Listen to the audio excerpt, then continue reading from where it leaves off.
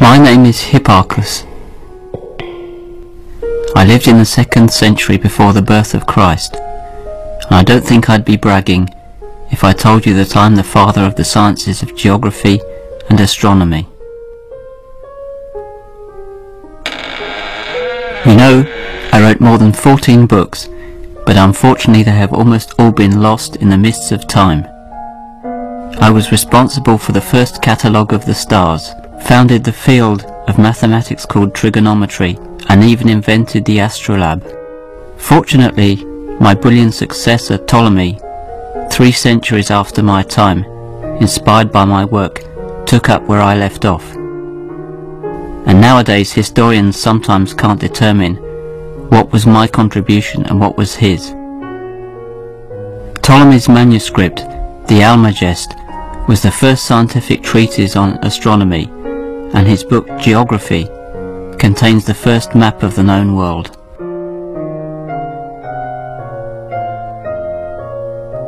Geography and geometry both deal with the study of the Earth. Geography is concerned with making visual representations of the Earth, whilst geometry is concerned with measuring it.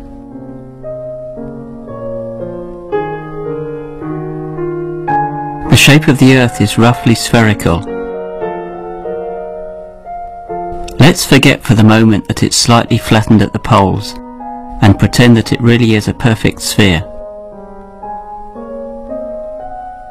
You probably know too that all the points of the sphere are at the same distance from its centre.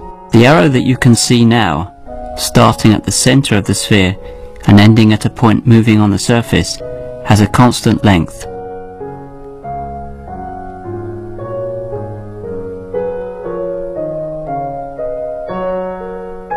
Let's choose an axis for our sphere, a line through the centre.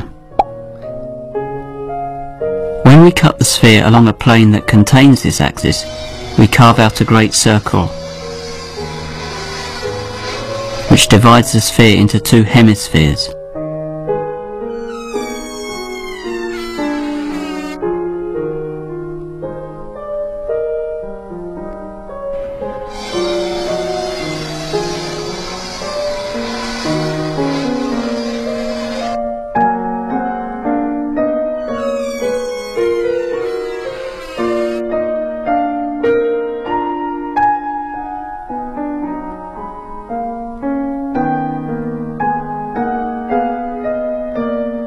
If we chop the sphere up using some sort of guillotine that slices down this axis, we trace out the meridians.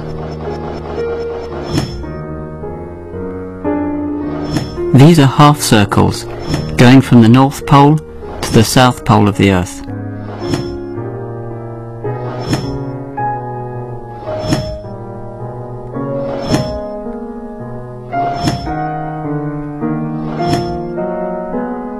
And now if we slice the sphere up along a plane at right angles to this axis, we get a bunch of circles called parallels.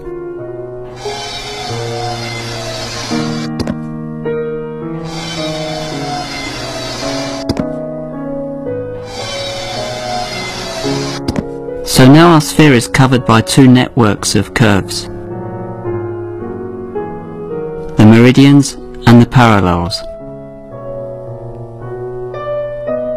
One of these parallels should be very familiar. It's the equator, halfway between the 2 poles. For historical reasons, one of these meridians was chosen to be the principal meridian. It is the one passing through the Greenwich Observatory in England.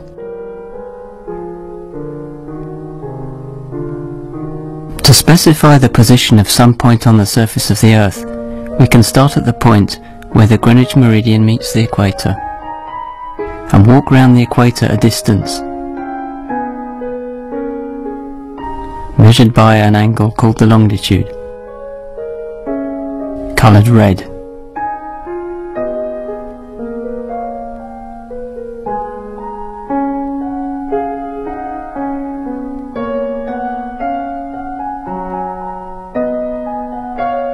Then you go up along a meridian some way, measured by an angle called the latitude, coloured green.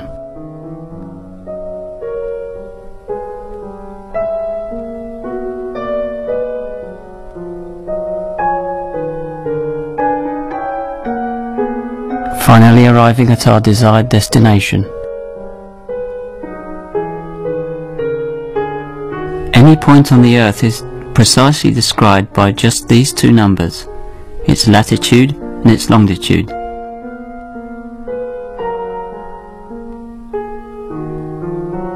Since we need two numbers to specify a location on the surface of the Earth, we say that the sphere is two-dimensional, and mathematicians often call it S2.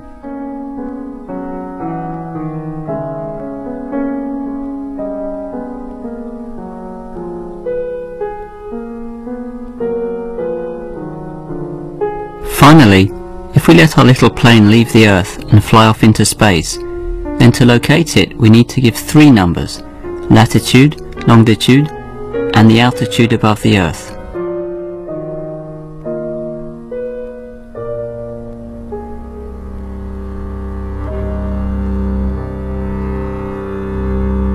Since we now need three numbers to say where we are in outer space, we say that space is three-dimensional.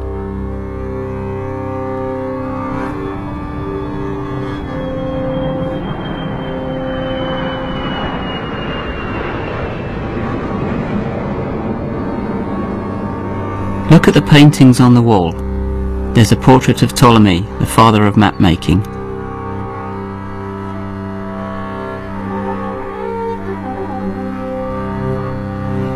How do we draw the Earth?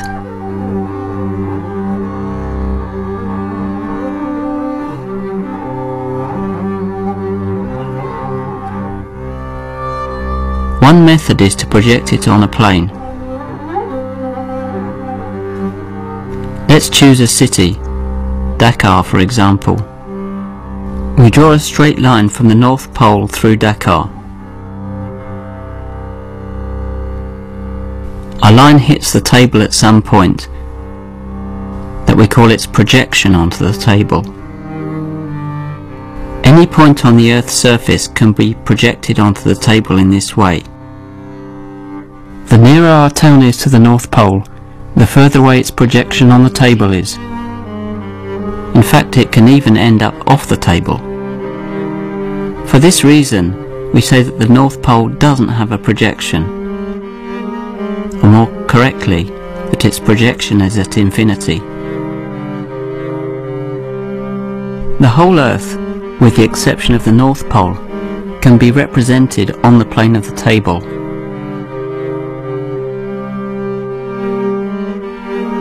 This map of the world is called the stereographic projection.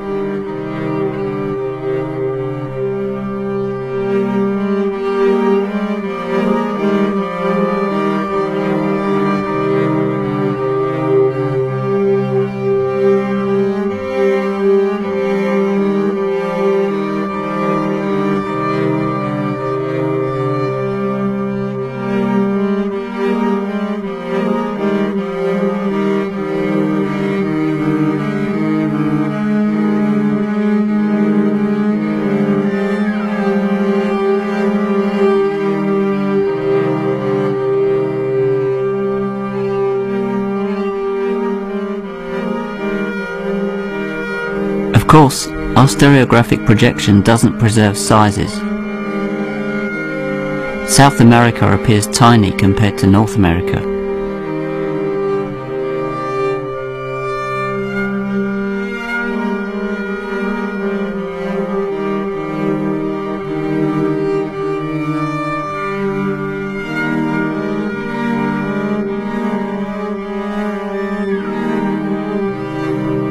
To get a better idea of what this projection does, we'll roll the Earth along just like a giant ball, and we'll always project from the highest point. The projections of the continent waltz around in the plane, taking turns at becoming bigger and smaller. But if we take a closer look, we see that shapes don't change, even if lengths do. For this reason, we say that the stereographic projection is conformal. What happens to the meridians and the parallels under the projection? When we project from the North Pole, the meridians become radii emanating from the South Pole, and the parallels concentric circles.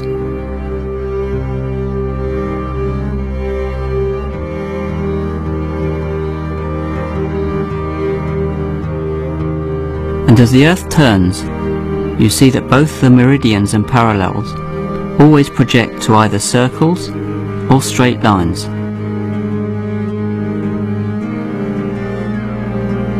The stereographic projection transforms circles drawn on the sphere into circles drawn in the plane.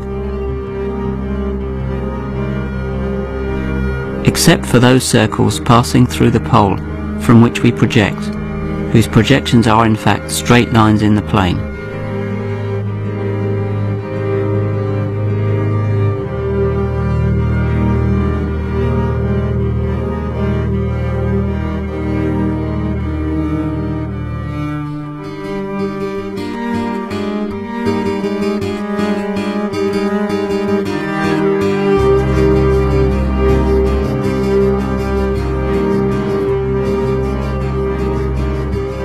Now here's our rolling Earth from below.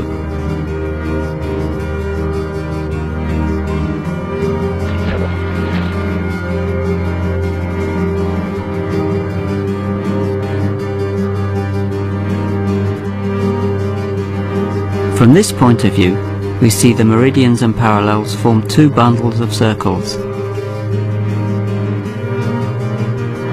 All of the meridians converge at 2 points, the North and the South Pole.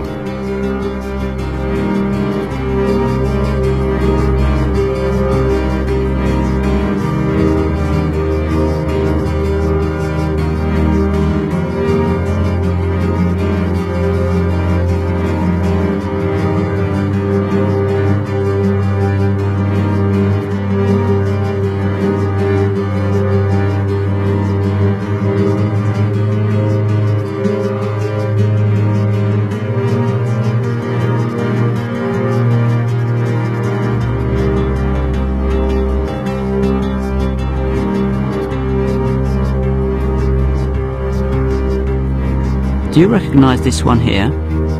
Yes, it's the Greenwich Meridian, the end of the first stage of our journey towards the fourth dimension.